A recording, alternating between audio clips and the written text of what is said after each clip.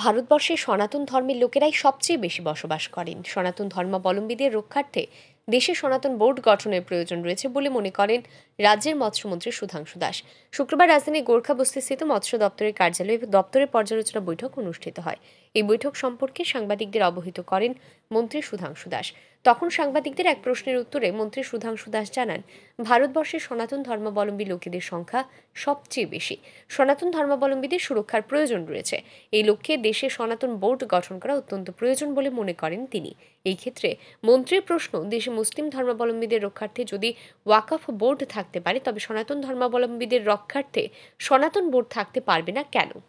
I think Sanatana Dharma people is the largest population of our country, and this is our legitimate right. And we want, if there is a Waqf board and other religious board, why not Sanatana board will be established in our country? Though the main religion of our country is Sanatana, and though already, as you all know, our country has been divided two part in the based of religion. Already Muslim people got one part of our country in the name of Pakistan. They have all the facilities, they got all the benefit from our country. But what the government of India and led by the Congress rule specially, what they allotted for Sanatana Dharma. So that is why I'm demanding that our dharma should be preserved, our religion and our sentiments should be honored by the government of India. And that is we are demanding Sanatan board in our country to save our Sanatani people.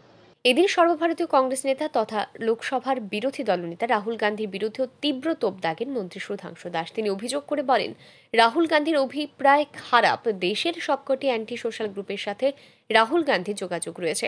Rahul গান্ধীর সংবিধান বাঁচানোর কথা বলছেন, এর জন্য এরা সংবিধানের বই নিয়ে মহারাষ্ট্রের নির্বাচনী প্রচারে বিতরণ করছেন। কিন্তু এই বইয়ের ওপরের মলাটটাই শুধু রয়েছে, ভেতরে কিছুই নেই। ৩৭০ ধারা নিয়ে জম্মু কাশ্মীর বিধানসভার অধিবেশনে শাসক দল কংগ্রেস এবং ন্যাশনাল কনফারেন্সের ভূমিকা নিয়েও তীব্র অসন্তোষ প্রকাশ করেন মন্ত্রী Sudhanshu Das. Bureau report, RE news.